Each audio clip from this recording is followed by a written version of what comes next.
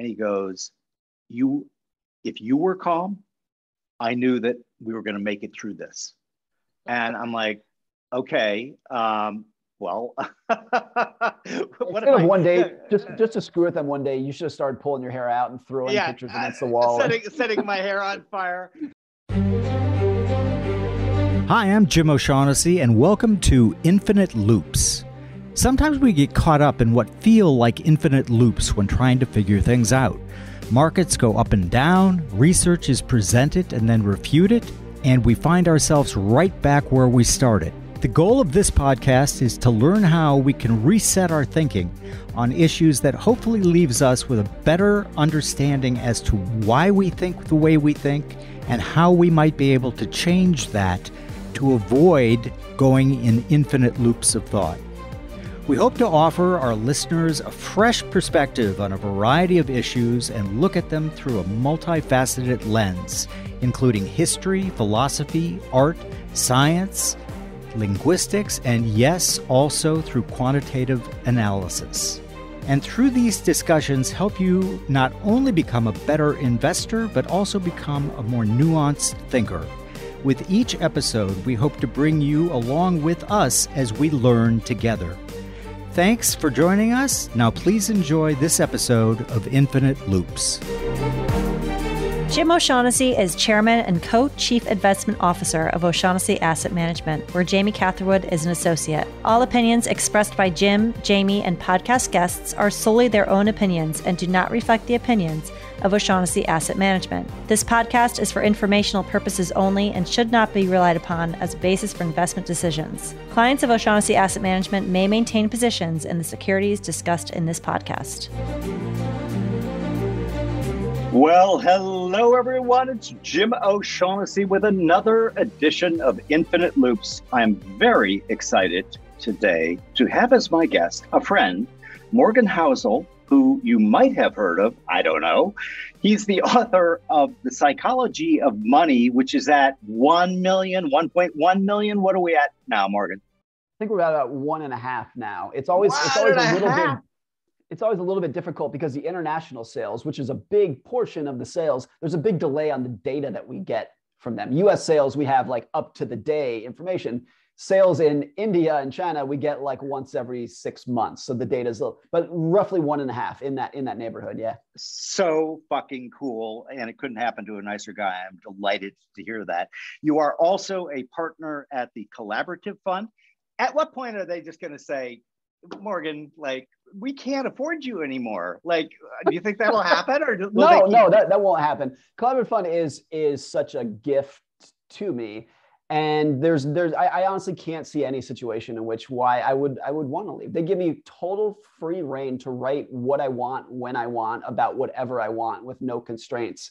You'd be like, why would I ever leave that and work with a group of people who I really like and admire?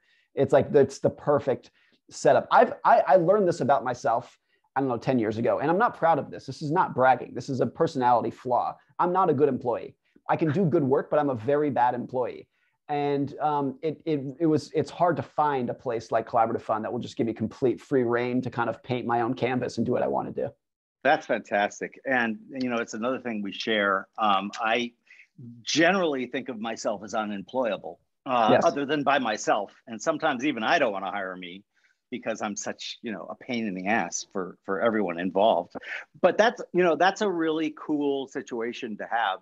People don't understand. The quirk that people don't understand about what I do at Collaborative Fund too is I never write about things we do at Collaborative Fund. I never say, here's the deals that we did. Here's why we're so much better than everything else. I could. I have those stories that I genuinely believe, but nobody wants to read that. That's the truth. People don't want to read what is clearly marketing. But they will want to read and share with their friends and forward on to their coworkers an article about something that has to do with investing or history or psychology, like those. I just want to write things that people will want to share. And if I do that and gain the largest audience, cast the widest net, people will learn through osmosis about what Collaborative Fund is. And that is so much more effective than force feeding them by saying, here's why we're so great. Here's why we're so great. And I feel like a lot of asset managers that have finally woken up to, we need to have a blog, we need to have a podcast. they still do it wrong because what they write about is how good they are and why you should give them their money. And nobody wants to read that. I could not agree with you more. And luckily, Patrick and I are so simpatico on this. It's just like, you know what? Nobody gives a fuck about you. Really, if they do, they want to know, how can you help them? How can you give them something that's interesting that might not be in their toolkit? You've got to be useful. And the way to be useful, in my opinion, is to be an honest broker about, hey, have you thought about this, or this? And so, like, whenever, for example, when I'm commenting on anything about OSAM, I always lead in with talking my book, because I want people to know, with that line, I'm going to throw a little marketing at you here. Totally. I mean, there's the old phrase about mutual funds that people do not buy mutual funds. They're sold mutual funds. And it's the same with marketing. There's a reason that advertisements, commercials are forced upon you. No one goes out and seeks it. No one wakes up and says, I want to go watch some commercials on TV. Like where's the YouTube channel that just gives me advertising? Nobody wants that. They force them upon you. So if you can take the same benefit of marketing yourself, but do it in a way that people actually seek out, that people wake up and say, I want to read Morgan's blog. I want to listen to Jim's podcast. I want to listen to Patrick's podcast. That's when it's just like exponential opportunity. Totally. And the hard part about that, for some people at least, is transparency. You've got to be an honest broker. Like if there's something that you're benefiting from, you better acknowledge that you're benefiting from that thing, because like the reason I think you have such wide sway and people read you so widely, and you sold 1.5 million copies of your books, you're an honest broker. And like, it's like, there is no, you are very clear that you don't have an agenda. You don't have an agenda for collaborative fund. You don't have an agenda for, there's no Morgan Housel fund. You're not advising on Morgan's 10 great ideas. And that there's so much of that goes on in our industry. And I just think that the world has changed so much that those old models, they don't work anymore. Totally. I mean, here's what's interesting to tie us back to the book. When my book came out, Jason Zweig, who is a great friend of mine, one of the best finance writers of all time for the Wall Street Journal, I asked him, I said, Jason, you've written several books. This is my first real book. How should I market this? So like, tell me like what I should do. And he said, let me give you some advice. If the book is good, you don't need to market it. And if the book is bad, no amount of marketing will help. So he was like, so here's my advice. Don't worry about it. It's already done. It's already set in stone. Like whatever's going to happen, it's already done. And I think that was like 20% tongue in cheek. I think there is some honesty, that is true, but like it's only like mostly true. It's not 100% true, but I loved it. And I feel like it's true for companies as well. Some of the greatest companies in the world actually don't advertise that much. Apple, for example, there are a couple Apple billboards, but not that much. Apple sells because it's a good product. And and the flip side of that is there are some really shitty products that stuff marketing down your throat, and they sell a little bit, but not like the great products. Like the best marketing hack is make a product that people want and need. That's simple. That's the marketing hack. And I feel like this is true for a lot of for all forms of content. Like if it's good, I would say like for new bloggers, when they're like, how can I get noticed? How can I get big? I would say like, blogging and the content space is a pure meritocracy. If you're good, you'll get noticed. It might take a couple of years, but you will get noticed. And if you're not good, you're never going to get noticed. That's it. That's the hack. That's the marketing hack of how to break your way in. Yeah. I remember Nick Majuli, who is fairly new at what he does. I think he started his blog, I want to say maybe 2017, in that neighborhood. If I'm getting it wrong by a couple of years, but it's around that time. Yeah. When he started blogging, and he was at the time a nobody, I remember reading his blog and being like, this guy's going to be big, because writing is a meritocracy and he's one of the best, and he will get noticed, as he has. Yeah. So Nick worked for us at OSAM for a little while before moving over to Ritholtz, and it was as a convenience. We knew he was going over there, and they were one of our bigger clients, and he wanted to move east earlier than his employment started there. So got to know him really well. Love Nick. I have his book that's coming out and endorsed it, and it's really good. I did tease him about that he was going to have an inside metric that no one else was going to have. And he's like, what's that? We were at lunch in New York, and I said, dude, the title of your book is Just Keep Buying. Okay. I think that's it. Am I wrong? Yeah. Just keep buying. Just keep buying. And I said, when the next bear market comes, you need to have a histogram of the number of people who tell you that you're an idiot, a moron. Look at what's going on here. And I said, when that peaks, you are going to be within a week of the bottom. And he's like, that's true. That's holy shit. And I went, yeah. You got to share it with me, though. And here's what's interesting. If you just judge a book by its cover, you might think that Nick's book, like the message is the stock market always goes up. And it's actually the opposite. It's just keep buying, even when there is hell and fury and depressions and bear markets, which there will be and are. Then that's when you have to just keep buying. So people will, I know, and you're right. I think this is your point. Like people are going to use it as an indicator of like, oh, someone wrote a book called Just Keep Buying as a stock market was at some crazy high. Like this is the next Dow 36,000. Like no, it's actually the opposite. His point is that the market is going to crash and you need to just keep buying. Exactly. And, it's like, I experienced this when I was doing Netfolio, which was kind of my early version of what we now call Canvas.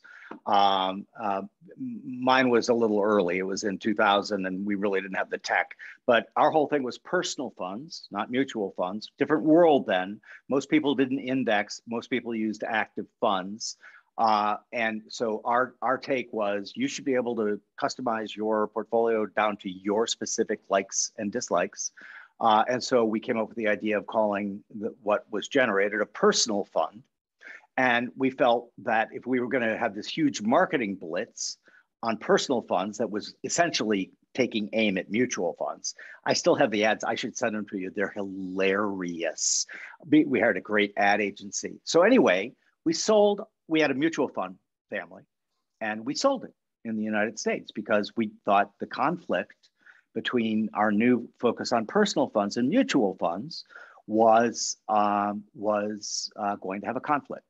Well, even our mutual friend, Jason Zweig, took me on and, took me to the woodshed because everyone viewed it as me abandoning the strategies. Of course, I wasn't doing that. I was doing the other.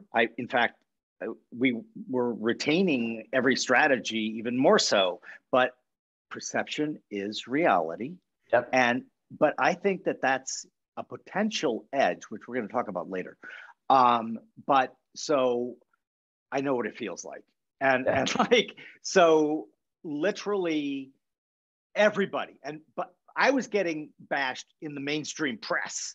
Like, you haven't really experienced it. There's one thing if Angry Al 123 on Twitter, who has 14 followers, is yelling at you. It's quite another thing when the Wall Street Journal is writing a story talking about how you suck. feels different. Jason, he might not want me telling the story, but I'm going to tell it anyways. Before my book came out, and I want to make sure I get this right. He said it was somebody else asked him to review their book. Yeah. And Jason said, I will do it, but I'm going to warn you, I'm going to be honest, and you might not want me to review it. Something along those lines. I'm paraphrasing that story, but that's what makes Jason great. Is just his ability to call it like he sees it. But you're right that like perception becomes reality for a lot of these stories. And it's hard to write publicly, as I do and you do, and to mean one thing and for it to be perceived as another. I'll tell you one story from my book that I regret, the biggest regret that I have from the book. And this is in the introduction of the book, which is, most people don't finish books, but hopefully you read the first 3 pages. I tell the story about a guy named Ronald Reed, who was a janitor and a gas station attendant. And then he died, and he had $7 million and he left it to various charities. And a lot of people, the feedback was, Morgan, you portray this guy as a hero. And this was a guy who was a gas station attendant and died the richest man in the cemetery. That's my idol that I'm supposed to look up to. And my thing is like, no, you're right. Like I actually don't idolize what he did. My point was that it's possible to become rich, even if you are a gas station attendant. But I did not want to, sanctify this guy's lifestyle. That wasn't the point. But I understand why it was so easy to do that. And here's what's interesting for a lot of the blogs that I write, more than half, sometimes days, weeks, even months after I write them, I go back and update it because I realize like, hey, this point that I was making came across differently than I thought it would. So let's just go in and update it and change it. A book you can't update. Once it goes to the printer, you're done. It's out there. It's like you're done. And so that's what's hard about it being out there and being unable to change it. So that's a perfect lead in to what I wanted to do today. You and I chatted via text, and I thought, I loved seeing you on all the, the most important podcasts like Tim Ferriss, getting interviewed in the most important publications. And I thought to myself, I know Morgan, and I know he's an incredibly thoughtful guy, and I bet he has learned a ton from just the feedback that you've received from the book. And so what I wanted to do today was look at that. Because in my experience, What Works on Wall Street was a bestseller, not like your book, obviously. But I had a ton of feedback on it, and a lot of it was really good. In other words, I was wrong. And the feedback that I got made me think, oh, I was probably wrong about that. I should do some more research. A classic example was in the first version of the book, I said that price to sales was the king of value ratios. Rookie mistake, right? So like I forgot, it depends on what end date we're looking at, right? So if we went forward 5 years, it might be PE or price to cash flow, but It gave me really, really good ideas. So I guess my first question for you is, you have all of the various items like no one's crazy, you really want freedom, you don't want a never enough attitude. Are there any of your main points in the book that when you interact it with people, you're like, no, that isn't what I meant at all. That's not it at all. Yeah, good question. I don't know if like, other than the Ronald Reed thing that I just shared of like, it came off, and I understand this is not like a misreading. It totally reads like I was saying like Ronald Reed is the hero. And that wasn't what I meant. I mean, there are parts of the book where it's like, I do think that living a low key life where you value independence over material things is the fastest way to happiness. But Ronald Reed was such an extreme oddball on that side that I don't want to push that towards it. One thing that a common piece of feedback that I got that I understand, but it still just kind of doesn't disappoint me because I understand why it happens. I just think it's interesting is I've always been open about how I invest. I'm a passive index investor. I've got almost my whole net worth in Vanguard where I'm going to leave it for the next 50 years. And there a lot of feedback on the book was, and so I wrote that in like one of the last chapters. It's called Confessions. And it's, here's what my wife and I do with our money. I want to lay it out on the table. This is what we do personally. Yeah. And a lot of people said, I love the book until I got to the last chapter. And I found out that you just invest in index funds and it ruined everything up into that because they said, how do I take you seriously now if you're just an index fund investor? And that, like, again, I understand that why people would associate that with someone who doesn't know what they're doing. And what they wanted is in the last chapter, like, here's my ridiculous day trading strategy that's made me a zillionaire. That's what they wanted because that's the knee-jerk reaction.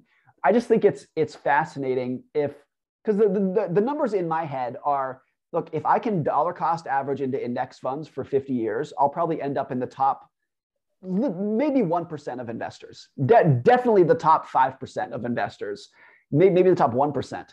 And the fact that people read that and they're like, oh, that's too bad. Morgan doesn't know what he's doing. He's only going to be in the top 1% over time. That I think is fascinating to me. So that was probably the strongest piece of negative feedback, including the people who, it was so strong that they said that they can't take the rest of the book seriously because of how I invest. I think that's interesting. It's like, so I'm fascinated by human operating system because we all run it. And like, we consistently make the same mistakes time and time and time again. Intellectually knowing about them doesn't matter. And it's like, this is one of my sadnesses because like, I was very early in on the behavioral finance stuff. Like the first paper I wrote, which was horribly written. Thank God my summa cum laude in journalism wife started showing me some kindness and editing my work. But it was all psychology. It was all behavioral finance. They didn't call it behavioral finance in 1986 when I wrote the paper. Yeah. But then it became huge. You know, Danny Kahneman, who I've met, and is a very charming guy. And even I think Danny would even admit this.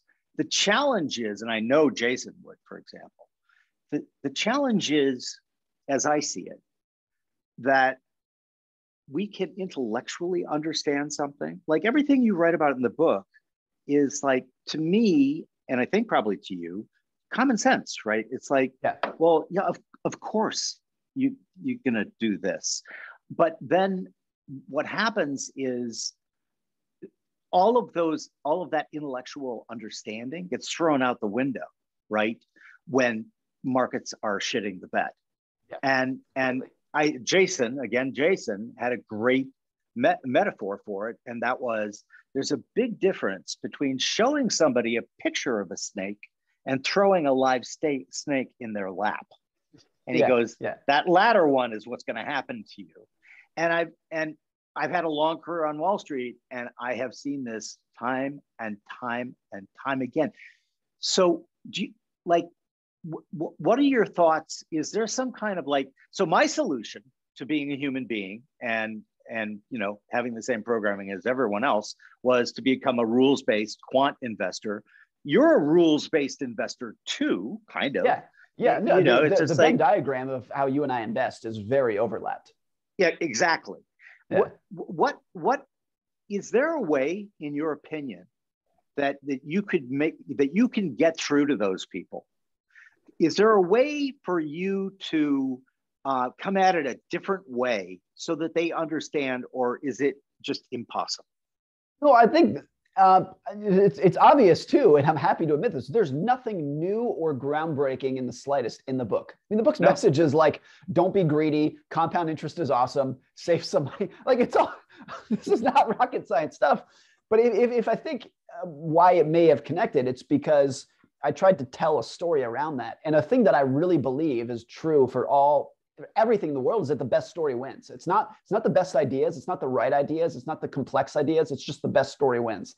I've used this example before of Ken Burns, the documentarian. His documentary on the Civil War came out in 1990. And when it came out in 1990, it was such a success. More people watched the Civil War documentary in 1990 than watched the Super Bowl that year. It was just like a ridiculous blowout success. And this is a documentary on the Civil War, which is like one of the most documented. And like, how many books are there on the Civil War? Thousands and thousands. There is nothing new in Ken Burns' documentary. Nothing new. This is not like he was the guy to uncover the battle, like uncover Gettysburg. There's nothing new in there. He just told a really good story about it, an amazing story with captivating music and amazing editing. And because of that, he took an event that everyone had known about and everyone has known the details about, and he got more Americans to tune in than watch the Super Bowl that year. And I think there's so many examples of that, of things that everyone knows, have been discovered for centuries. Nothing's new, but if you can tell a good story about it, you'll get people's attention. And that is what I think a lot of academics in particular miss, is that they have all the right answers, but they are the worst storytellers. And I think a lot of the times they go out of their way to be bad storytellers because they want to use big words to fit in with their colleagues, to fit in with the academic tribe. And I think there's so much room to take what academics know and explain it to a layperson in a story that they're likely to remember and likely to hook onto. So much room doing that. I think you could also write a book, not just Psychology of Money, but you could write the psychology of medicine, the psychology of politics, the psychology of sports, the psychology of relationships, and just talk about things that people intuitively know and tell a story around it in a way that would really connect with them. So that's what I've always tried to do in my writing, is like, I don't have the intelligence, the brain power, the education to discover new things in finance. And even for the people who do, I think there's probably not that much to discover left. Like we've overturned almost all the rocks, but I think there's still a lot of room to be made and progress to be made connecting with these people by just doing a better job telling the story. Yeah. And so I used to say, and again, I'm a quant, right? So everything is numbers, but I used to begin a lot of presentations with, I'm going to tell you a story about why you shouldn't make investment decisions using stories. That's good. That's good. The dominance, if you study evolution, we have been readers for a couple of blinks of the eyes. We have been watchers and interactors on massive networks for, what is the shortest nanosecond, right? In terms of evolutionary time. And so the pull of a story and a narrative it's in our DNA, right? Oh yeah. And so we use and misuse them, obviously. And kind of one of the funny things in that you notice if you're on the quant side is actually narrative follows price, not the other way around. Yeah. And why is that important? Well, it's important because if you are going to build a narrative, say around AMC and GameStop, people are going to love the David and Goliath story. I mean, it just screams, ooh, that's catnip, right? Yeah. Ooh, Yeah. we love it that David is sticking it to Goliath. The problem is it's not true. The problem is that, anyone who does what I do knows that there were all sorts of associates of hedge funds in those Wall Street Bets chat rooms. Oh, yeah. Every hedge fund was reading it last year. Yeah. And they were what an old timer would call painting the tape. Yeah. In other words, they were making statements that may or may not have been true, but they were creating that narrative and creating it intentionally for one that really sang. And so where I completely agree with you about the power of stories, but you've got to caveat it, right, about that, some stories are like really, really powerful, but they're wrong. Right. Yes. and so that gets us into a lot of troubles. I mean, I'm a huge Douglas Adams fan, and he has this great quote that I'm going to botch it up, but it's like human beings who are uniquely able to learn from the experience of others all are also incredibly disinclined to do so. So I believe one of the things that I believe is that I can learn from others. And that's why I read so much and, look at sort of classic blunders and how they apply to, what I do. Do you think that kind of way of approaching, like you yourself said, it's very simple, save money, be reasonable, not rational. You offered a lot of sort of time-tested ideas in your book. Yeah. But I'm trying to get at this question in another way. How do you think we can actually make the end reader or listener to this podcast, how can we get through to them that they suddenly like, oh my God, I am my worst enemy, right? Yeah. I've often thought that 10% of society does not need any help with their money. Like they just get it intuitively. They're born understanding it. Another 10% cannot be helped with their money. There's compulsive gamblers. No matter what you tell them, say them, they're screwed. I think 80% of society wants and needs good advice. And if you can push them in the right direction, point them in the right direction, and show them like, hey, this is what is intuitive to think, but here's what actually works, and here's some data that might change it. You can actually move the needle. The problem, as you pointed to earlier, is like the difference between learning during a bull market versus experiencing a bear market is night and day, completely night and day. And there's a lot that's in the book that kind of leads to that. Like we are products of what we've experienced in life, not what we've read about, not what we think about. We're products of what we have lived through personally. I do think there's a lot of truth about that. So, I write this book during the bull market, and it's like, hey, there's a price to success in the stock market. You have to be willing to put up with volatility. It's one thing to read that during a bull market and say, oh yeah, that makes sense. I get it. And then the bull market happens and you're like, oh shit, this feels differently than I thought. I think there's so much in finance. All the important things in finance you can't understand until you've experienced them. That's actually a big part of the book in chapter 1. But I think if you can experience these events with a little bit more insight, with a little bit more knowledge and wisdom about what you're experiencing, it helps. And so much of what matters in investing, this has been true for me personally, for everyone personally, it's just being introspective about how you think about risk and greed. And in the heat of the moment, when you're like, oh, here's the decision I want to make, be like, well, why am I making that? And is that different than what I used to think and whatnot? It's just becoming introspective of your own feelings and emotions during the heat of the moment. That's really what matters in investing, is like what you do 1% of the time when the market is either going crazy up or crazy down. How you behave during that 1% of the time makes all the difference in the world over the course of your life.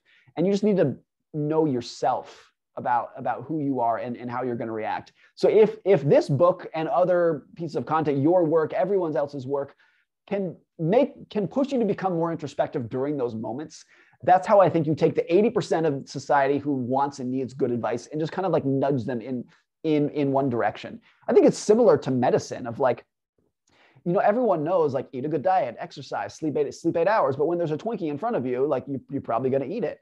But if you could just have a little bit of insight, like what you're supposed to do, so that you're not just fully reacting on like your caveman instincts, your impulse instincts all the time, you just have some information in your head to try to nudge you in one direction. I think that's the best that we can do, even if it's imperfect. Yeah, I agree. The thing that I was always proudest of over the course of my career was the fact that I never let an emotional feeling make me override our models. Yeah. And like literally being calm is kind of a superpower. My co-chief investment officer, Chris Meredith at OSAM, told me not too long ago, he goes, hey, you know, remember during the global financial crisis? And I went, vaguely, what? and he goes, did you notice that I looked in your office every morning to say good morning and that I hadn't been doing that in the past? I went, actually, Chris, I didn't notice that, but that was very kind of you. And he goes, no. He goes, I was doing it for a specific reason. And I went, okay.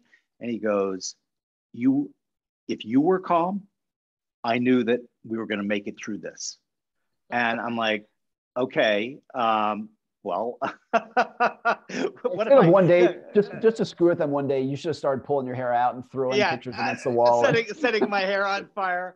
Well, you know, so I agree completely that one's disposition, one's emotional disposition, it kind of creates the lion's share of whether you're going to succeed or not. I love your 10% and 10% example.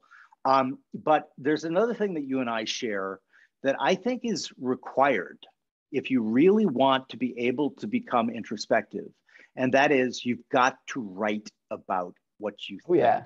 Yeah. And so I'm a huge believer, because like right before we went on, I was going through an old journal of mine, and I'm always being called a liar in my own handwriting, which is fantastic. You know, our brains, I think, do these what they perceive. And obviously I'm anthropomorphizing our brain. They don't perceive it that way. But a kindness is we update memories to make them consistent with what we believe now. And we do this unconsciously. And I wouldn't have believed that if I hadn't 30 years of journals to prove that that's what we do. And so I think that if you can't write something out, and I know you believe this, you don't understand it. So my first step always is, in my opinion, writing is thinking, right? And one of the things that you know, people fall prey to all the time is if they don't do that, right? They're going to fall prey to all of the behavioral biases. You know, Kierkegaard said life can only be understood backwards, but we have to live it forwards. Yep. And so I think that like writing is integral to getting people to do that. You write every day. Is there a trick for non-writers out there that you could share? Like, if you just do this, you'll, like you said, you're going to be in the upper 5% of all returns by the time you're my age, probably. I don't know if there's a trick other than just saying you have to go, you should write. Everyone should write, even if it's just a journal that no one else is reading but you. It's good because writing is what transfers gut feelings into the real world. And everyone has gut feelings where you're like, I know this is true. I know this is the right answer. I know this is it. And then if you force yourself to put it into words, one of two things happens. You either see that gut feeling, you're like, oh, now I understand it better. Now I really get it. Or you put it into words and you're like, wait a minute, that's ridiculous. That doesn't make any sense. Right. Or even you try to put it in your words and you're like, I can't put this into words because it's so ridiculous. I can't even force the words onto the paper. And that's what writing really does to you. It's like, it's a way to bring gut feelings into the world in a way that I think is really important. One of the big flaws, this is true for everyone who's ever written a book. It's easy for the reader to think, wow, this person had all of this insight in their head before they wrote the book. And writing the book was they just like downloaded their brain into the paper. It's like, that has never once in human history ever been the case. No. Every book that's ever been written is an author who had an idea for a book. And then they're like, okay, let me grind the gears in my head and try to figure this topic out as I go is always what it is. Yep. And so that's the price. So maybe the author had a bunch of gut feelings about what they thought should be true in the world. And then in the process of writing it, they converted those gut feelings into words. And that process is so enlightening and powerful for everyone. This is why journaling is so great, because you're just taking the emotions and the hardships and the ups and downs of everyday life and not only recording them for posterity, but also like actually codifying them into the world and being like, here's what this actually means. Here's the rules of what I've dealt with in a way that I think is really powerful. Now, if you're a professional writer, then you're kind of forced to do it anyways. And I always feel like my blog for the last 15 years has just been like a running show of what I'm thinking about that week. So I feel like that's just my emotions just put out there. But I think everyday journaling, which it sounds like you've been doing for a long time, I don't do that, but I kind of wish that I would and had done that, because I think that's a really powerful way to understand what you're thinking. Yeah. And the challenge is getting in the habit, right? So like James Clear I had on the podcast, like you should read his book, Atomic Habits, because if you can habituate something, it just becomes so much easier than if you can't. So like the first 25 days might suck. You might not want to do it. But if you actually, I actually did a thread on Twitter about how to create habits, because they're just easier. Like if you're not thinking about it and you're just doing it, it's just becomes part of your day, and it's not a big deal. I want to get back to the book though, because so the example of the janitor was misinterpreted, misperceived. I'm surprised about the people who get to the end of the book and they see that you're a rules-based investor in indexing, and then just like, whoa, fuck this guy. I wanted to see the, whatever. That surprises me, because like, I'm a believer in what I do, but if people don't want to do what I do, the next thing I recommend is to index your money, because it's very, very simple and hey, it works.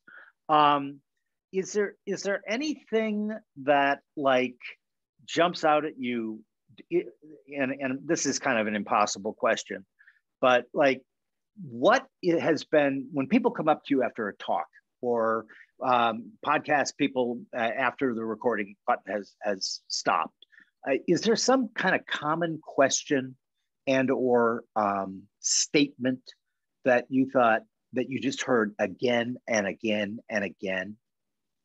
I think one thing that I hear fairly often, and we spoke about this earlier in this podcast, is people who say something along the lines of like, that's what I've always believed, but you put it into words for me, which just gets back to like, there's absolutely nothing unique in this. This is not the news trading strategy.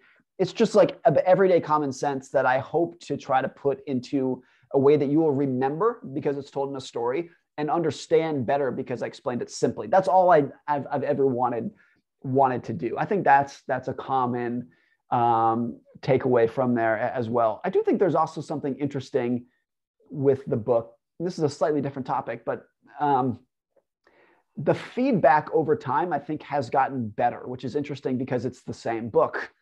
Like when it first came out, the feedback was like, oh, this is like, it's okay. It's fine. And then it's gotten better, because I think that's like the classic halo effect in psychology of once if people read it with this sense of like, I'm supposed to think this book is good. And when you start it with that lens, then it's easier to say, oh yeah, you're right, I like this too, because everyone else liked it. The same thing can happen in the other way with companies where you're like, I'm supposed to hate this company because everyone else does. So right. I think that's been interesting as well.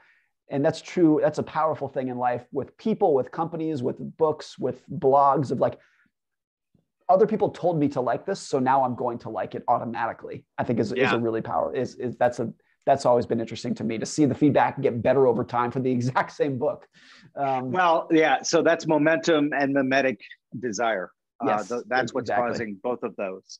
And it's like, it's fascinating to me because it leads to the halo effect.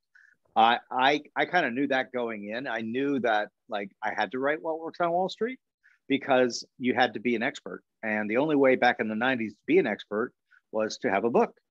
And back then you had to get through the gatekeepers. And now younger people, they don't have to necessarily.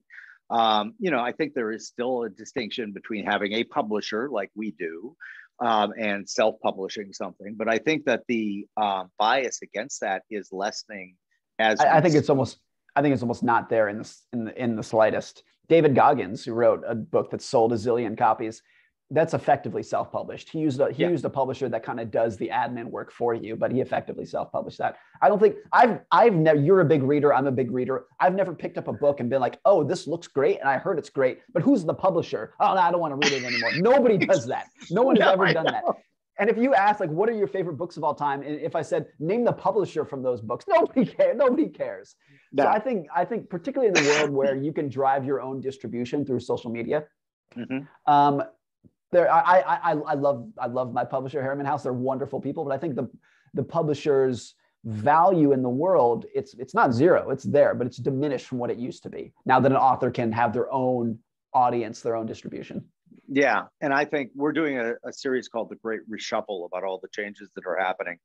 And that's one of them. The tools that are now available to people online are simply staggering when you look at what it took me to found O'Shaughnessy Capital Management in 1986. It was incredibly expensive. I had to go to the regulator's office.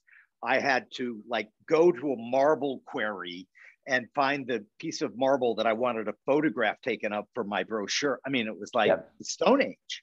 And now all of these tools are available. So if you want to write a book, you want to start a company, you want to do any of that, you can basically do it all online. And, it's become a lot easier. So I'm really in favor of a lot. Now there's a bunch of bad stuff that might happen too, but the idea of a meritocracy is never, in my opinion, been clearer. This is not a good age for middlemen. No, that's not a blanket statement, because there are some that still add a lot of value and will continue, whether it's like regulatory capture or they're just actually really good at what they do. But in general, not a good age to be just someone who sits in the middle capturing someone's value. Not a good time to be. And I'm not a crypto guy myself. I'm not against crypto, but I think that's the central message of crypto is it really comes down to cut out the middleman, whether it's the middleman who's censoring or who's just skimming off the top, cut them out. And I think that message in general, that's been going on for a decade or two, but I think that's an important, powerful message as well. You see it in books, music, movie, everything is just not a good age for middlemen. Yeah, I couldn't agree more. And they're not happy about it because there is a lot of middlemen. A lot of them who make a really good living doing it. So they're going to go out kicking and screaming. Yeah, they are. And you can see them having their tantrums right now. You mentioned crypto. So you're not a big crypto guy. Do you foresee any time where you would deviate from your standard allocations to the Vanguard funds and include a broader group of assets, or no? I don't rule it out in the slightest. I don't rule anything out because I know how much I've changed in the past. So to assume that I'm not going to change in the future is ridiculous. So I don't rule anything out, including that I might completely dump all the Vanguard funds and do something totally different. I don't think it's likely, but I don't rule it out at all. So it's the same with crypto. And my views on crypto are not positive. I just come firmly down the center of like, I think it's fascinating to watch. I think if you underestimate the number of very smart people going into it who are trying to solve problems and build companies around this, if you're just viewing it as the price action and like, tulip bubble, I think you're missing how much innovation is taking place. And if you just focus on the innovation, if you're just focusing on how much is doing, then you're missing like how much insanity and outright fraud is going in that can suck the life out of the industry through regulation and otherwise. That's like both the two sides that I come down. Of course it's fascinating to take something that didn't exist a decade ago and now it's worth trillions of dollars. That in itself, if it just ended right there, is just staggeringly fascinating to watch. I also think from a psychology perspective, a lot of the arguments that get put forth around it, pro crypto, I feel like you could drive a truck a mile through them. And so it's always going to be the case that whenever you have a group of people who have made dynastic fortunes over the course of a year or two are going to think crazy things about the assets that they own. I think that's always been the case and always will be the case. So I understand why it happens. I think it's just interesting to watch. Yeah, as do I. I'm pretty much in that same category. We made some investments. I'm a big skin in the game believer, because I'm not going to really pay attention unless I have some skin in the game. And so we actually, after Patrick's hash series, we were in a lobby at a family event, and I looked at him. We had a half an hour before the bus came to pick up the entire family, and I'm like, "All right, in a half an hour, explain crypto to me." And he actually did a really good job. And I'm like, "So this is in 2017," and so I'm like, "So should I be looking at this?" And he goes, "Yeah, you definitely should be looking at this." And so we made an investment in actually a crypto hedge fund, because I like the idea that, as far as I could tell, crypto was pure momentum play. And a hedge fund that can short the bad shit coins and go long the other ones. Right. So anyway, the funny thing that happened was literally a month after we made the investment, we got the statement. It had lost 50% of its value in 1 month. And I'm like, so the thing that my first learning on this is it's very volatile. It ended up being fine. But I wanted to ask you about volatility, because I've seen you say in a number of posts that you've done and in a number of interviews that you've done that you don't view volatility as risk. And I do. So explain to me why you don't view it as risk. Well, I think it is risk if the volatility is forcing your behaviors into do something that becomes risky, primarily selling. Then it's definitely risk. I think it's possible to view volatility in a way that is not risk. I think it's possible to view it as the cost of admission to doing well over time, which is, if you want an investment with no volatility, that exists. You can get an FDI insured savings account and there's zero volatility, you have no risk, and you have zero upside. And if you want upside, you have to pay the price, the cost of admission, which is volatility. But it definitely is risk if the volatility forces you to sell. And a lot of people, it does. And so that's why volatility is taking place, is because people are selling.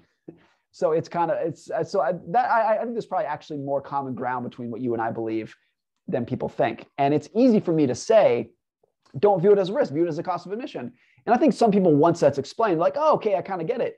But this is, again, a thing where it's like you have to just live through a period of your portfolio falling 30 or 50% to see what it does to your psyche and what it does to your confidence and what it does to your social behavior of your spouse thinks differently of you because they used to think you were an investing guru and now all of a sudden you're down 50%.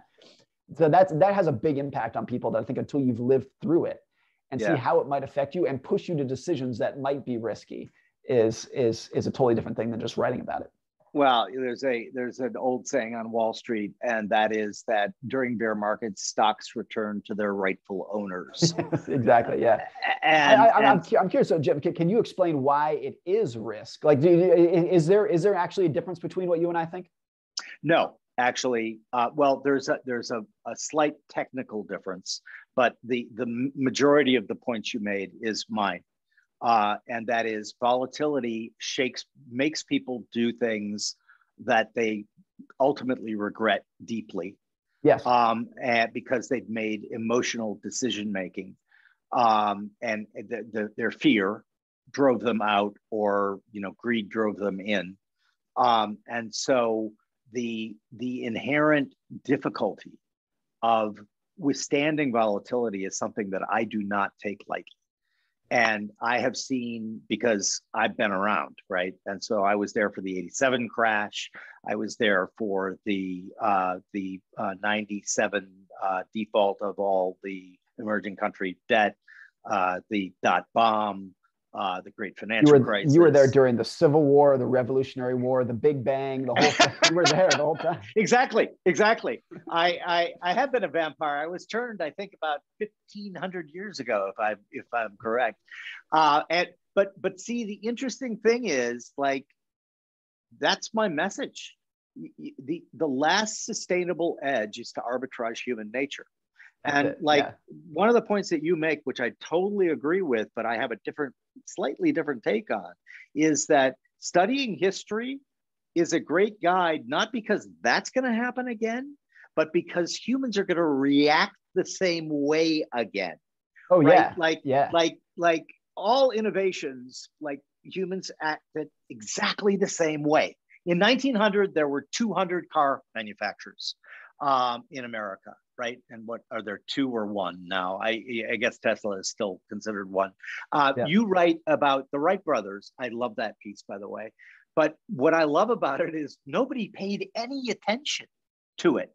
I mean, literally one of the greatest discoveries. Nobody cared for years. Nobody cared. Nobody cared. They didn't write about it in the newspapers. There's even a period where the Wright brothers were, when they went back to Dayton, Ohio, where they're from, and they're flying over people's houses, like through the middle of Main Street, and nobody cared.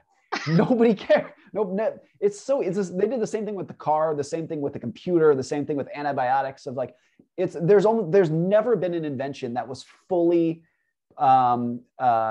respected and fully appreciated for what it would become when it first came out. Never, and there never will be. To get to your point about, right?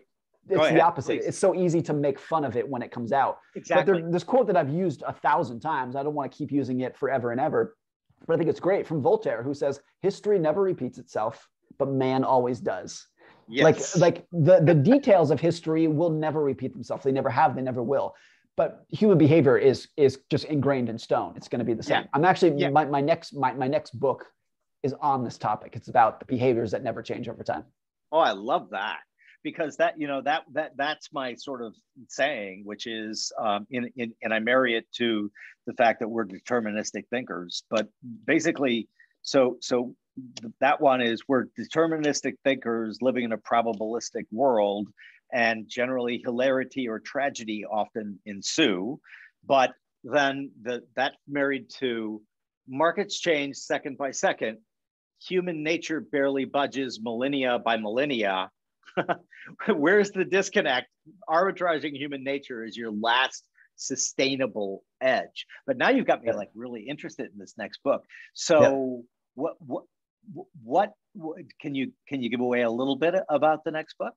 No, that's pretty much it. It's about the human behaviors that never change. Like, what was true primarily in business and investing, but also just other areas of life. What was true 100 years ago that will be true 100 years from now?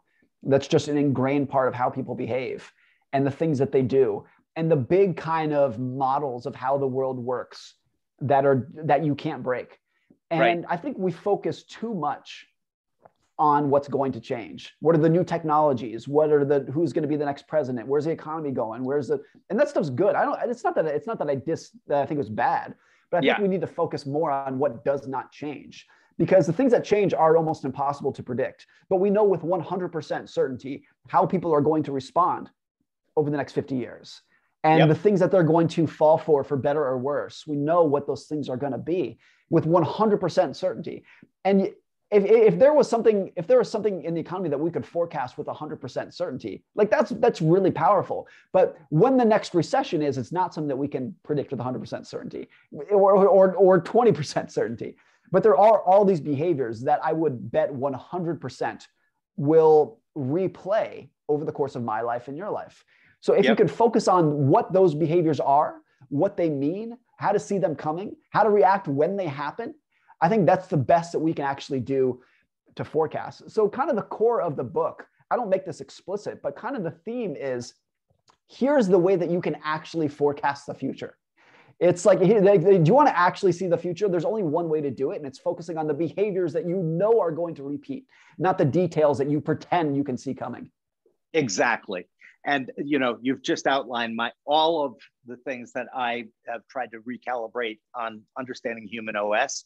That's what I work on, because you're absolutely right. You had a great quote somewhere where it was like, we judge innovations generationally. Why are we looking at the companies making those innovations quarterly? Yeah, that was a story from Larry Fink, the CEO of BlackRock, who many years ago, he said he had lunch with the CEO of a large sovereign wealth fund. And the CEO of the sovereign wealth fund said, we measure he said, our goals are generational. We're investing money for the next generation, the generation after that. And Larry Fink said, that's great. How do you measure your returns? And the CEO said, quarterly. And I think that disconnect between things has a lot to do with just how the world works. I would also say too, it's easy to poke fun at that story, but I understand why returns are measured quarterly. It's hard to hire an asset manager and just say, go do whatever you want. You want to lose money for the next 10 years, go have that. I don't care. I'm a long-term investor. That's just not a practical way to do things. I think short-term returns sometimes are the only way to make sure that the fund manager that you've hired or you're investing your money with is not just full of shit. And right. that's what's imperfect about investing. And that's why saying I'm a long-term investor is easier said than done, particularly if you are having someone else invest your money. So I understand why it happens, but I also think it's just easy to point out the absurdity of it. But like a lot of things in life, things are never going to be perfect. There's always going to be a big disconnect between the ideal and what actually works in practice. And I think that's just one of them. So have you, with all of your success, and obviously you've done very well financially with the book and with other things, have you changed at all? Or are you still the same Morgan? Because I'm going to tell us an out of school story, and I can remove it if you don't want people to know this.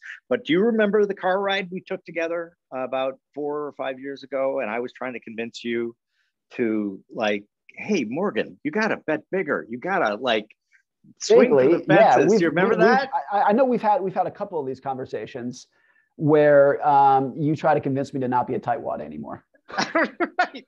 But you were very consistent in your answer, which I respected and thought you were your self-awareness was a very high score for such a young person.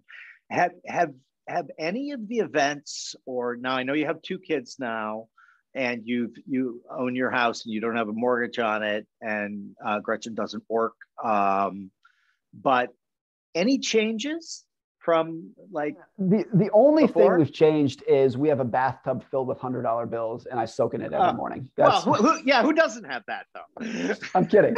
No, I would be lying if I said there were no changes, but they've been pretty subtle. So I think if you looked at our household spending today versus before the book, it's up there. It's grown, but not in any major significant way. We were very happy and content before the book. It's not like we were just itching to get our big payday and then we would go out and do the things we wanted to do. We did everything we wanted to do before the book, and the house we bought before the book, and all those things. To me, the biggest point here is that what makes people happy, the biggest things that make you happy really have nothing to do with money. It's do you get along with your spouse? Are you raising good kids? Are you in a job that gives you the ability to be creative and have fun? Can you spend time with your friends? Are you getting enough sleep? Do you have time to exercise? That's what actually makes you happy. And those things don't make any difference at all, whether you've had some windfall or not.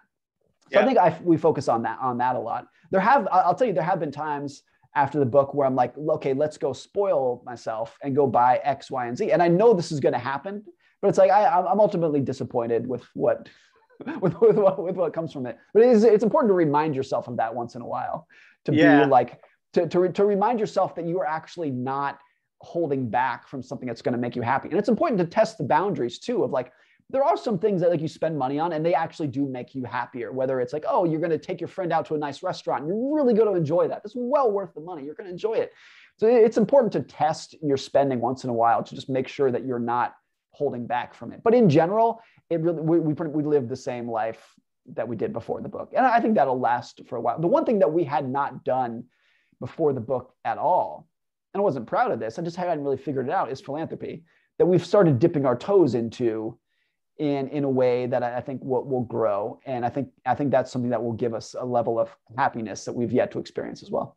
Yeah, I think it does. And I've been doing that for a long time, but honestly, kind of selfish reasons, I do it because it makes me feel good. And I think if you're willing to just admit that and don't like say, look at how virtuous I am, that's gonna actually make you unhappy. But I think the reason that philanthropy is such a big thing is because it makes the donor feel so good. I think that's fine to admit. There's nothing wrong with that. Yeah, and I'm reminded of Tolstoy's quote in all happy families are alike in exactly the same way. All unhappy families are unique. And so that's an interesting thing. But I think that kind of implies that we can learn things from like a certain like segment of people. I happen to believe that it revolves around self-awareness, realization that happiness is not an end state in itself. It is a byproduct of doing interesting things that you enjoy in your life, being with interesting people whom you love and respect, and this idea that, oh, I want to be happy and this will make me happy. That's wrong. No, it won't. The thing that people miss about happiness is that it's always a fleeting emotion. And the example I like is if I told you the funniest joke in the world, you've never heard a funnier joke, you're not going to laugh for 20 years straight. You're going to laugh for about 30 seconds. And then you're like, okay, I get it. And if I repeated that joke to you every day, you'd be like, stop, I get it. It's not funny anymore. I've heard this a million times. It's the same with happiness. It's a very fleeting emotion. It's not to say that you can't find it, but you have to understand that it's fleeting. And there's things that you're going to do. Yep. I got to tell you one story though, that negates what you're saying a little bit. Okay. All right. My daughter, my youngest daughter, Lael, is a stand-up comedian. And she, did you ever see the movie This Is the End with Seth Rogen and that whole crew? I don't think so. No. Okay. So it's hysterical. You should watch it because it's the end of the world. It's the Book of Revelations. Satan walks the earth and everything. And there is a line from that movie that he records after being violated in ways that you can't imagine by a demon. He's doing a self-recording, and he opens it by looking up at the camera and saying, "So something not so chill happened last night." And literally, my daughter knows that if she says that to me, even if I'm in the worst mood in the world, I will start laughing. Yeah. But see, I think this is actually my point, because you did not wake up this morning thinking of that story. No, I did not. So I think with a lot of things that make you happy too, like if you have good, successful, happy kids, if you force yourself to think about that, you might be like, that's great. I love it. I'm so proud of them. But by and large, you kind of have to force those thoughts in a way. It's not just going to stick with you 24/7 in the way that you don't laugh about that joke 24/7. Right. I think that's what people miss about it. There are ways that you can situate your life. I think this is kind of the detail here. I read a little bit about this in the book. A lot of happiness is removing the bullshit from your life. It's not necessarily adding the nirvana. It's just subtracting the bullshit. And I think people like Bill Gates, Jeff Bezos, those guys, I think they probably have fewer bad days than your average middle-class American, but I don't think they have more good days. That's important. Like subtracting the bad days is great, because like Bill Gates doesn't have to like get the oil changed on his car. He doesn't have to just subtract the bullshit. But I think all of those guys do not have a greater number of good days than your average typical middle-class American. Yeah, that's a great way to look at it too, because it's so many people get tripped up on this hedonic treadmill. You know, if I just work a little harder, I'm going to be able to get that car, and that car is going to make me feel good. No, it's actually not. Yeah. And so this idea of things making us happier, I think, is really wrong. And you know, I've said that to people, and they're like, "Oh, well, easy for you to say, Jim." You know, like I sure would say that if I was driving X car or had this amount of money. And I'm like, you're missing the point here. The point is, you're right. I do have that really nice car, and you know what? It doesn't make me happy.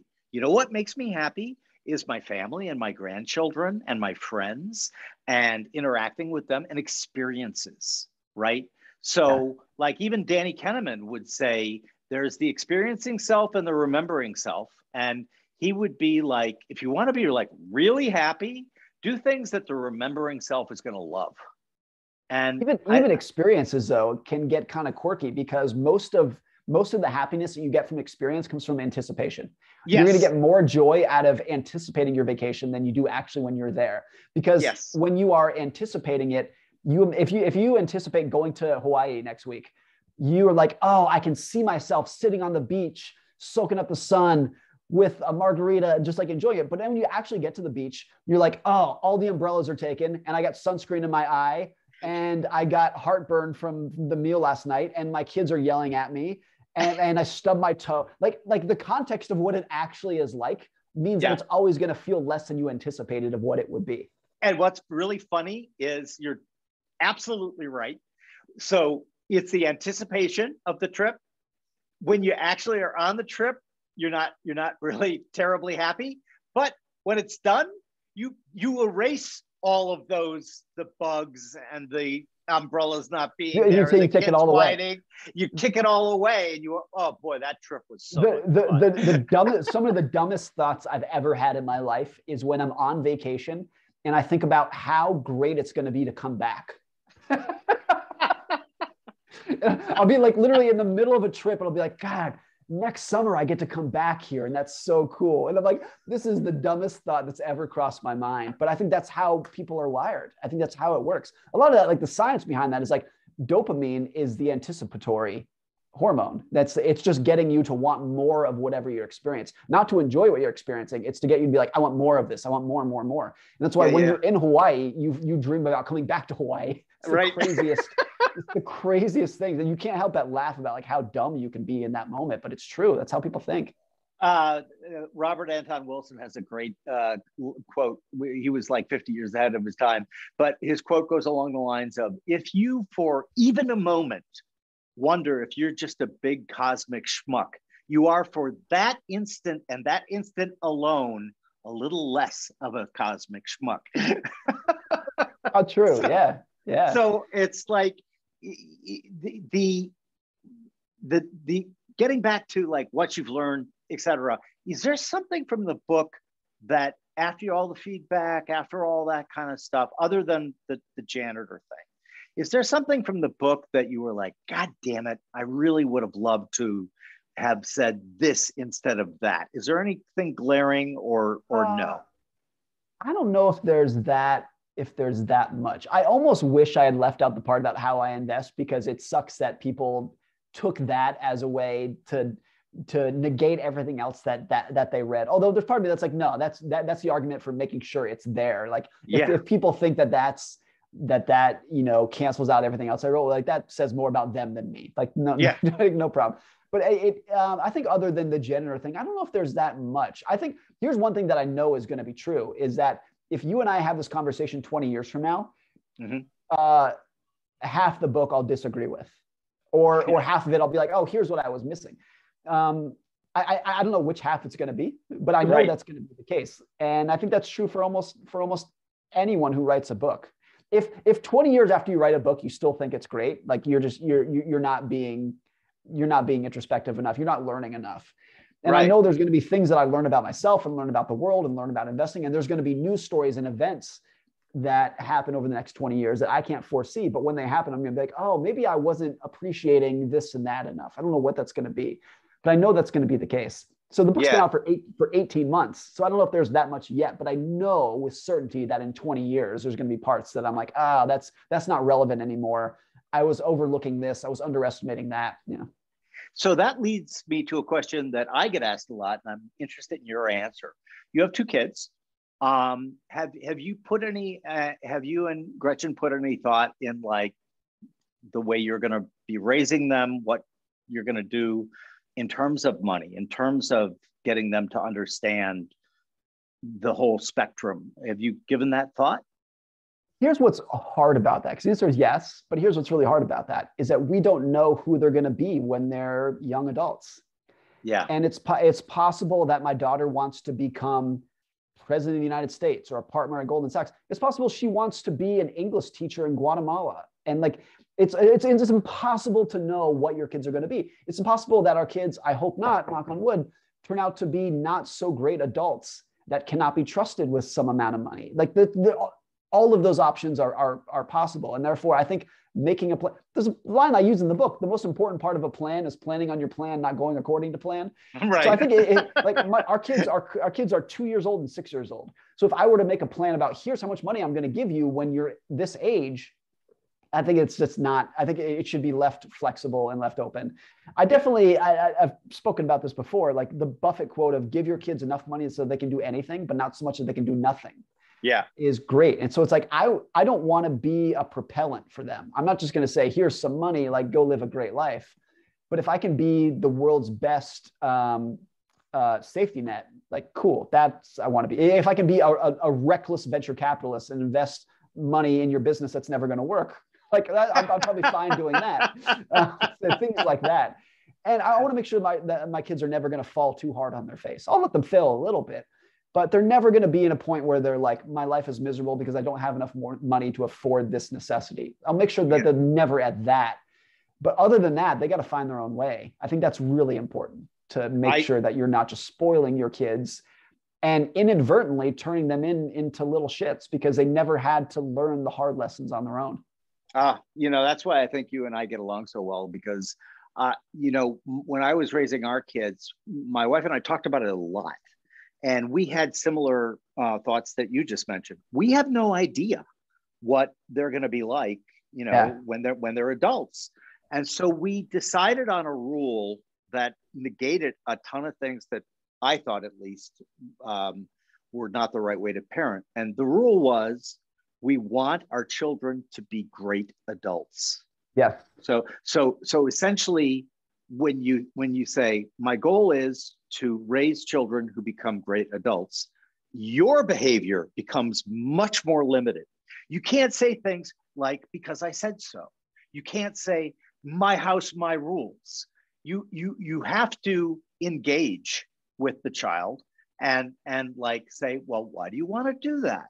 And okay, well, do you have a reason for that? And it worked out pretty well.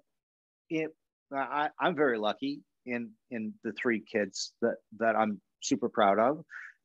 And the other thing that I always did was we didn't have Google when they were younger. So they used me as Google and like, Dad, why is this? And I always pointed at the bookcase and I said, look it up in there. And so like those two things worked out pretty well. But I so agree with your statement that you don't know. And like, it's hard for a parent to even entertain the idea that including, I would say, and everyone who's listening who has multiple kids will agree with this. This is nothing insightful, but my 2-year-old daughter and 6-year-old son could not be more different. Not be more different in their personality and their desires. It's like completely night and day. And I think everyone who has multiple kids would say that. So that's when it's like, I think I would shake my head if someone was like, here's the exact format for how I'm going to give money to my kids and help my kids. Like, no, it doesn't work like that. Yeah. And we used to joke, we have 3. And so Patrick's the oldest. We had him when we were 24. So I used to joke that when people asked me why I was so young when I had my first child, I was like, I wanted to be able him to like the same music I liked and feed me all the new stuff. I feel like for your generation though, 24 was not young. That was like the normal time. That was like you were a late bloomer for that generation, right? Yeah, well, that's a whole different discussion, because there's a guy, Jonathan Pontel, who's a demographer, who basically makes a really solid case for the fact that even though I'm included as a baby boomer, I'm not really a baby boomer. You're like a junior boomer. Yeah, exactly. And so, but by that time, it was young. Even at the time, Yeah, people were like, "Whoa!" Because I definitely know for what's it called, the greatest generation, the boomers' parents. If you were not married by 19, it was like, what are you doing with your life? Exactly. It was a very, and if you didn't have kids by 21, it was like, well, so you're a failure. Yeah. Well, and you know your observation about the kids having very different personalities. Patrick and my daughter Kate, exactly the same, very different. And we used to joke because there was 7 years difference between our final child, Lael, and Kate. And people were like, "Oh, so you're gonna have another child?" And it's like, "Why?" And we're like, "We want to see if they truly are polar opposites, Kate and Patrick." Yeah. And then of course Lael came along, and she was a mix of the two, which is very, very funny.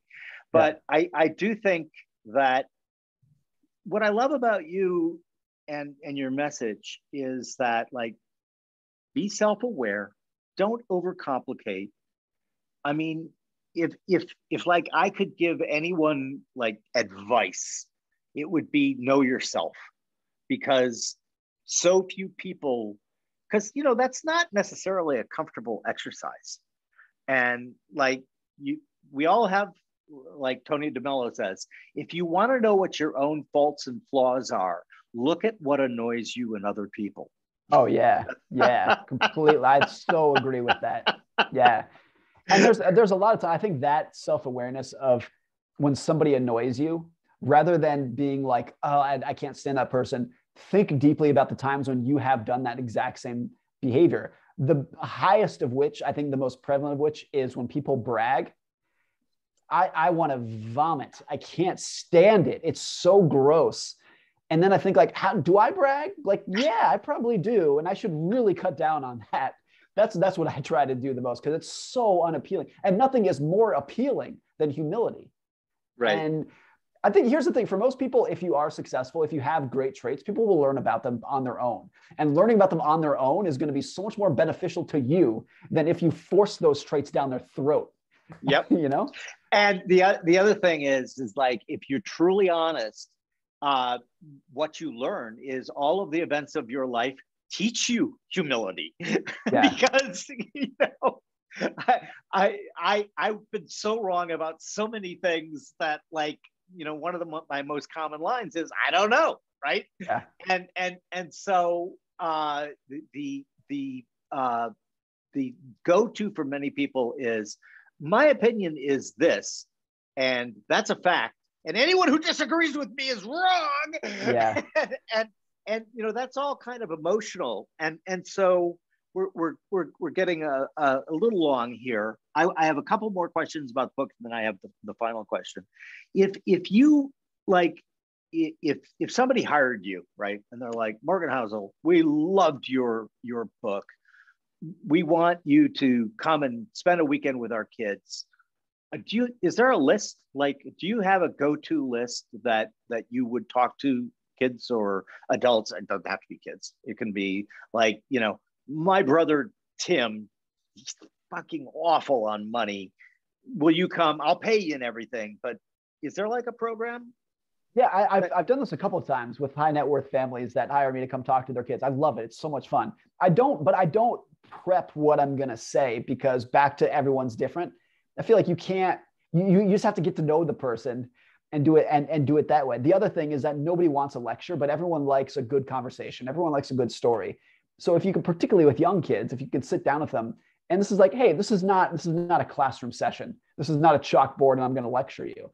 Let's just chat. Let's just say, I want to get to know you. And like, let's just have a conversation. That opens up people. I mean, one analogy that I use, I think the best way to interview someone for a job is to take them for a walk. and just talk to them, not to interrogate them from the other side of the table. It's just be like, hey, you want to grab a coffee, go for a walk? That's how you get to know somebody. And so that's what I try to do with these when I've done this a couple of times. It's just like, how can I get to know this person? And it's almost like a therapy session. I'm not a therapist, of course, but it's almost just like, hey, tell me what you're thinking.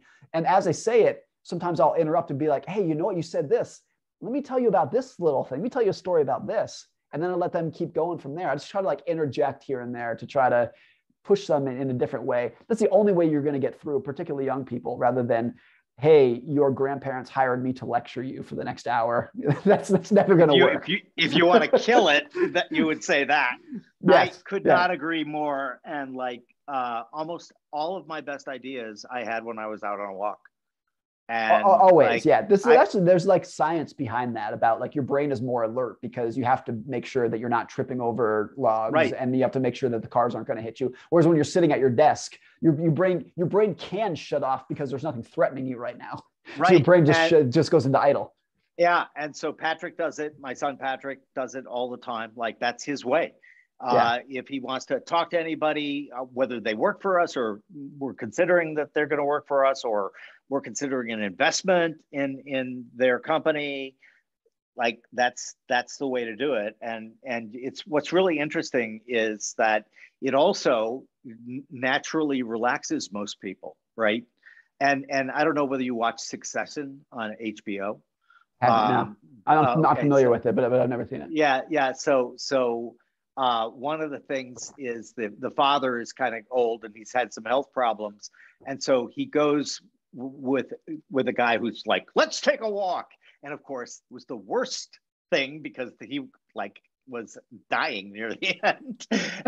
but the point is that it's like, because it underlines what I think is comes naturally to you, which is you've got to assess the situation on the ground when you get there.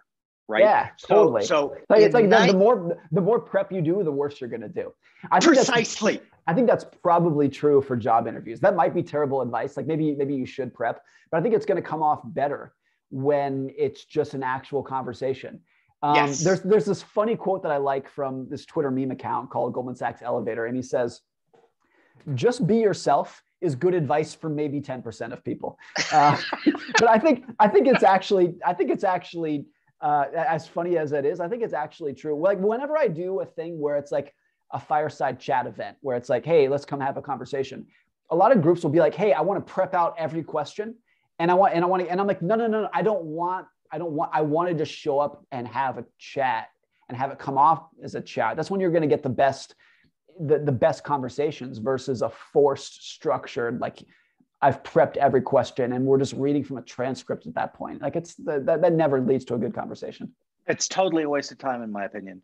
I've had a few times in my life where people tried to script me and it was horrible. It doesn't work. Absolutely. It just doesn't work. And I was awful, and it was just like, and I'm like, I realized that, because I was thinking, wow, I was so bad.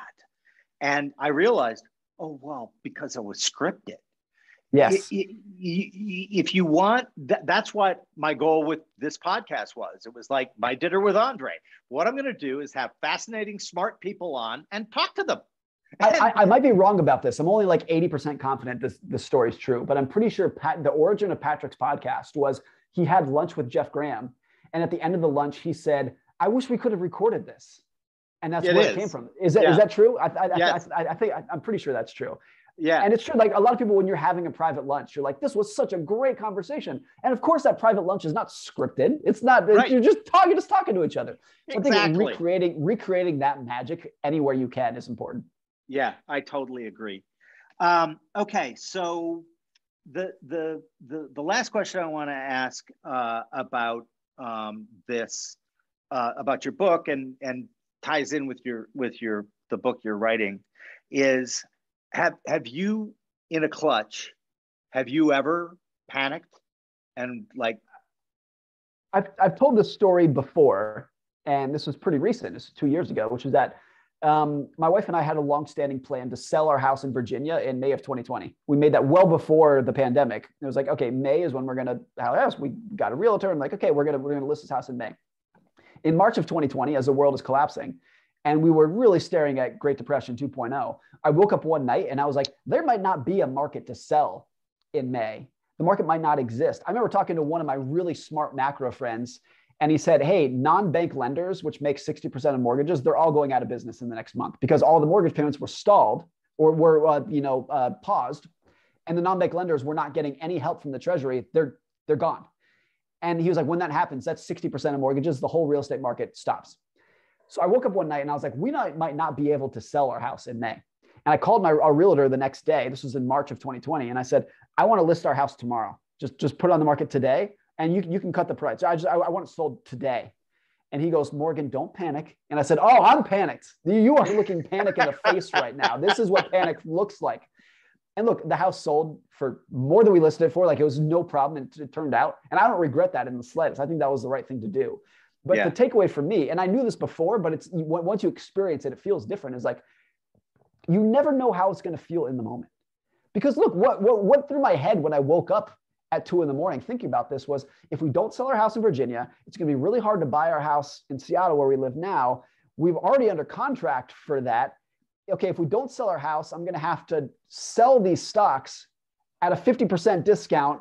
I was like running through all these scenarios and it was like, fuck, this is not good. Yeah. And there are times when it's like, so I actually don't think it was panic, but it was just all of a sudden I was like, okay, I thought I was going to do X, but I need to immediately do Y to make sure that I'm taking care of my family. So I don't regret it. And it all worked out. But that was as close as it's come to be like, oh, I didn't think I was going to have this emotion, but oh, it's here. Yeah. So I think that that brings us back to sort of Jason's idea. You can show lots of pictures of snakes, but it's not until you throw the real live snake in their lap that you're going to see how people are going to do. And so one of the things that I have through my long career found, and that is I have come to understand the fragility of your average human being, and acknowledge that I'm a human and we're all humans. And if you just give people a little more room, give them a little more ability to breathe, right? You're probably making a better decision than if you're like, you can't do that. You must do this. It's like your whole idea. It's like, I hate that. People say, Jim, give me your 5 reasons or 5 best investment ideas. And I'm like, no, I can't do that. It's like, they'll be different like 4 months from now. Totally. And that's why I get like triggered by these 10 things entrepreneurs do in the morning. Bullshit. It's all just a lie. And what bothers me is it's a lie because none of them include going to the bathroom in the morning. So then it's all bullshit from the get-go. Right, exactly, right? I love that. Well, you want to really know what I do? You want to really know? It's not pleasant. Well, Morgan, this has been fantastic. When is the new book coming out? Are you working on it right now? I'm working on it right now. I would say that there is a very good chance that it's for sale 1 year from now. That's cool. I'd put 75% confidence and it's for sale 1 year from now. Yeah. So I had Tim Urban on, who I love, and like he's the biggest procrastinator in the world. And like, Tim, when's the book coming out? Don't ask me about the book. Well, here's what publishers do that sets this up for someone like me and Tim is when you sign a contract with the publisher, they're like, great, we need the manuscript in 2 years.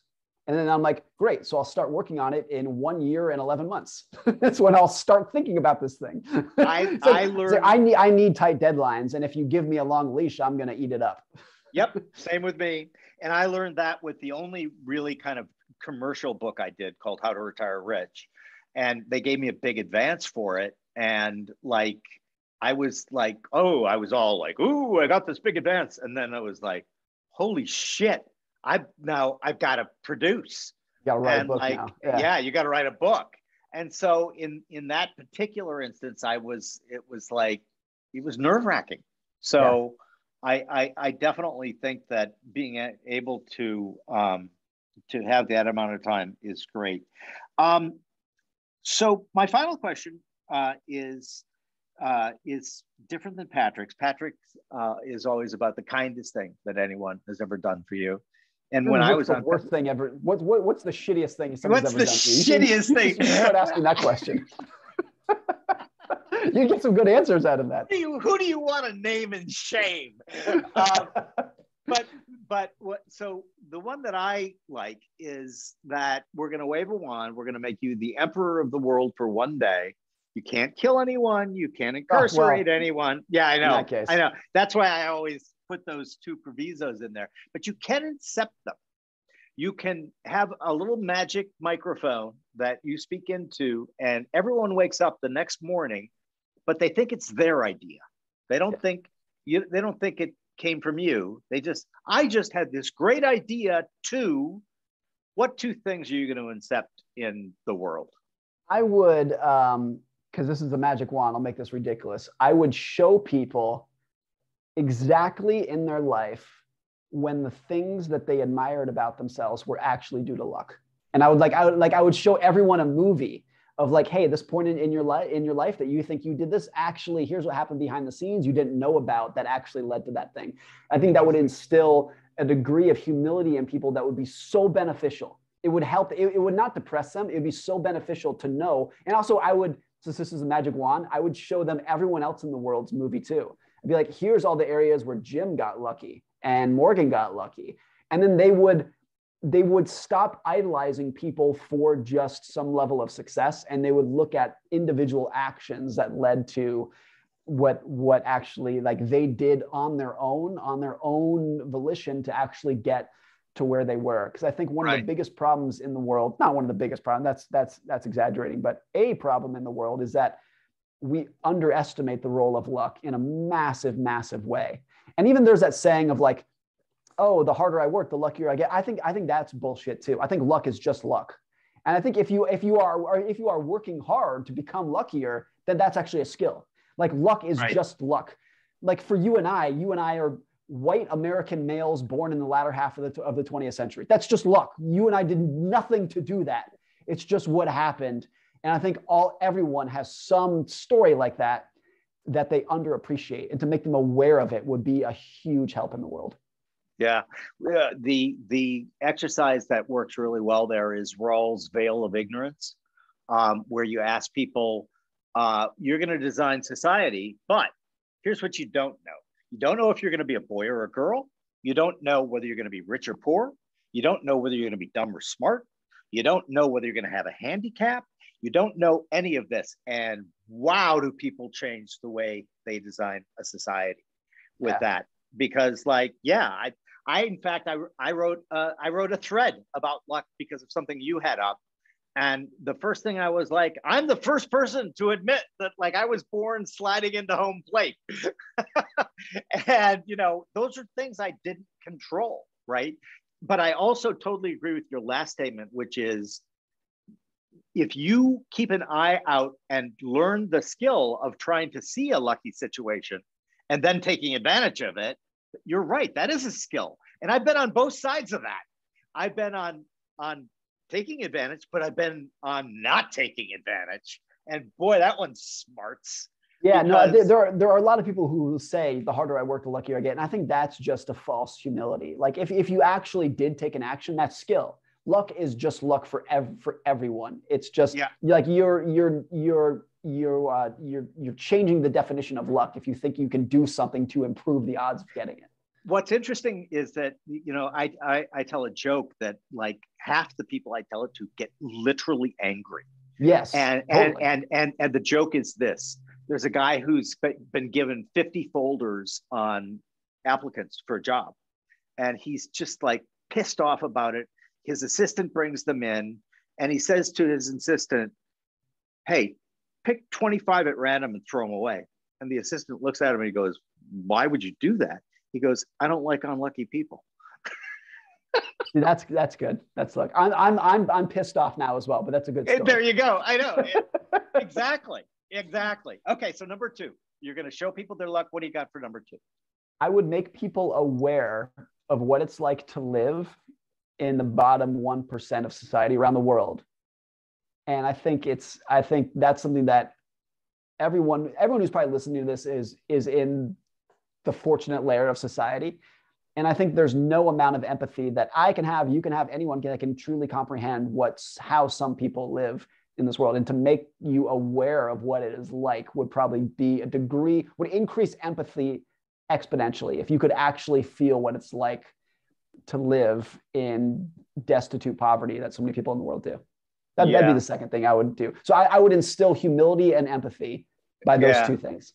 Those are two great ones. And the thing that I would add to the second one is that's why I'm such a strong proponent of traveling as much as you can. Yeah. So like Africa, I saw bone crushing poverty. When I was in Nairobi and we were like near the slum, it was just like, holy shit. And that wasn't even me experiencing it. That was just me seeing it. And I think that one of the reasons why I believe so much in travel is it takes you out of yourself and reminds you that there are all sorts of different people in the world. There's all sorts of different cultures. There's all sorts of different things. And you should know a little bit about that because it's going to make you more tolerant. It's going to make you understand how, like one of the things that I do, like when I take a hot shower, I have been doing this for like 5 years. Whenever I take a hot shower, I say thank you, because not only did I see how many people in Africa didn't have that luxury, but then you think about history, man. It's like, what do we realize how fucking lucky we are to be alive right now? I mean, 150 years ago, a cut on my hand could kill me.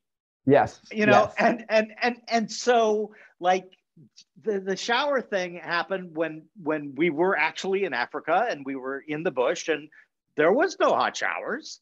And like when I got back to the camp and I was just like shouting to my wife, I have never, ever understood how much I should be rejoicing that I get to take a hot shower. Totally. My wife had a similar experience. She did a medical mission in Nicaragua a decade ago. And for 7 days, she ate nothing but rice and beans, like cold rice and beans for 7 days. And she came home and she was like, I will never view food the same way ever again for the rest of my life. Yeah. And to be aware of that and to notice that, I just think makes you a better person because it opens your eyes to are you kidding me? Stop complaining and stop with all of your bitching and moaning and look at the fact that like, I won the cosmic lottery, man. And I thank God for that every day. Well, listen, Morgan, this has been amazingly fun. I can't wait to read your new book. And keep on keeping on, man. I admire you. And I love the fact that you are kind of becoming the voice of your generation, which is awesome because, your messages resonate with me. I mean, it's funny because we do things completely differently, right? I'm an active manager, all of those things. But if you remove all that, we really have the same message, right? Which is have a rule-based plan. Don't get emotional. It's actually very similar. Yeah. What you and I do. I think there's a lot of that in finance where you think it's different, but it's actually like we're actually going on the same principles. We're just doing it a little bit differently. Yeah. Yeah. And so look forward to seeing you when you're next in New York and Seattle. Loving it. Oh yeah, Seattle's great. My wife grew up here. She and I lived here for a couple of years after college, so it's nothing new to us, and we love it here. This is where her family is, and Seattle's great. It's great here. We love it. Perfect. Well, thank you for coming on, my friend. And I look forward to seeing you when you're next in New York. Thanks, Jim. Take care. This has been fun.